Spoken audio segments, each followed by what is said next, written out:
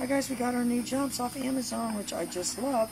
So I'm going to tell you who my little dog, my circus dog, is going to be Sparkle. So I could add my picture, but I won't do it. And of course, all I've got to do, yay, yay.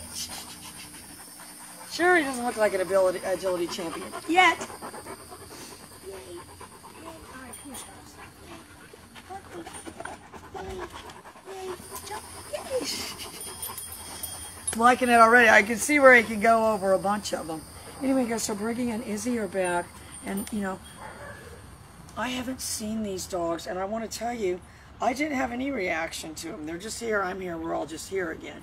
Shu didn't have any reaction to them. Shu knew them, didn't she? Seems like it.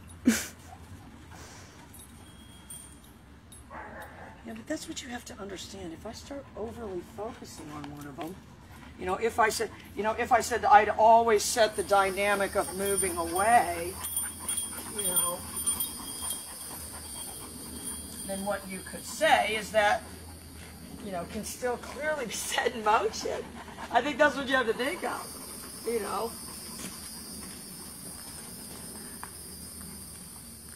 You know, especially with these two, because they haven't seen me. They're falling back into, you know, what can I do? Sooner's like, where's the van?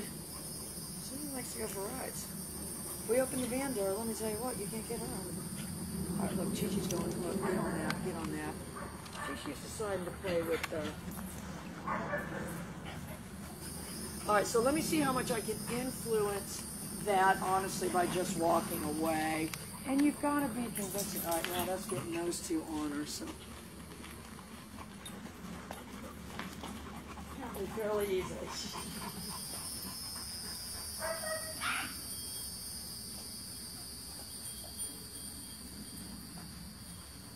Oh yeah, I'm loving the little jump.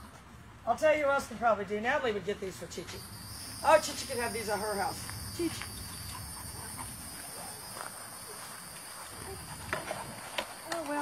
Oh, and that happens too, you know. Let's hold off on that for right now, Natalie.